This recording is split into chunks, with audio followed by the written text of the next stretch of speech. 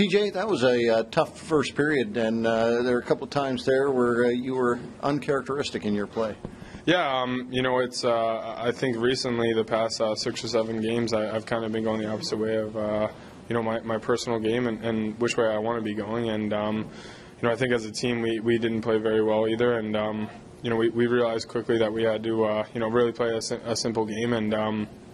Really, just really chip pucks in and out and get to work. And we were forced to do that. And I think I was the leading guy to, to show why we should, trying to do too much with the puck. And, I think in the second as a team, we really found our game and, really turned it around. To be able to turn it around that quick, one of the things that Steve Spott said is TJ Brennan can be his biggest critic. You have to turn it around quick, though, and you almost have to play that role, don't you?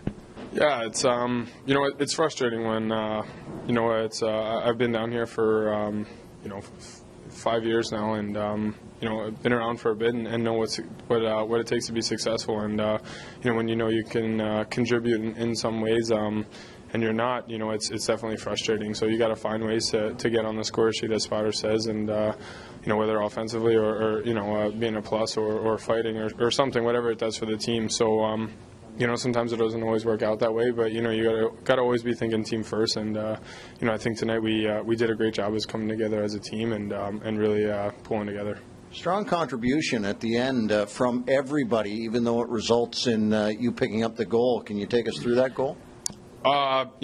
Sammy did a great job winning that face-off. That was huge. I think we were struggling as a team on face-offs all night, and a couple of new centers there. But winning that face-off was huge, and obviously getting an opportunity late in the game was great. And we were kind of buzzing earlier in the game, and we got that 5-on-3 goal, which was awesome. But just won it back and drew that guy out and threw it over to Johnny, and he kind of held it for a bit and saw Ash, and I kind of snuck down, saw there was a lane, and it was kind of bobbling like it was all game, and just honestly got in, shot it as hard as I could, and kind of looked up and saw it get through. So obviously personally, it's always great to help out, but it was just great as a team that we capitalized there, and it was such a crucial time. So.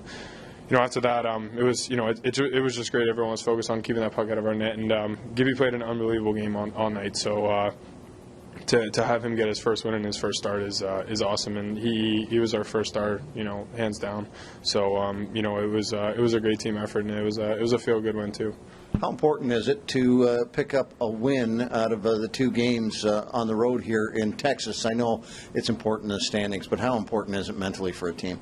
Yeah, those are 2 good teams, and Texas was a really good team, and obviously we came out on the wrong end of that. But bouncing back after just 2 games on the road and losing the first one, winning that second one is crucial, and you don't want to put that extra pressure on yourself. But I think everyone has that in the back of their mind.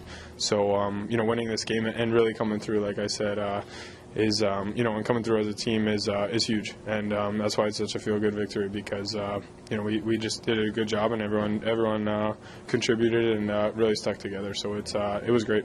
Thanks for this. Thank you.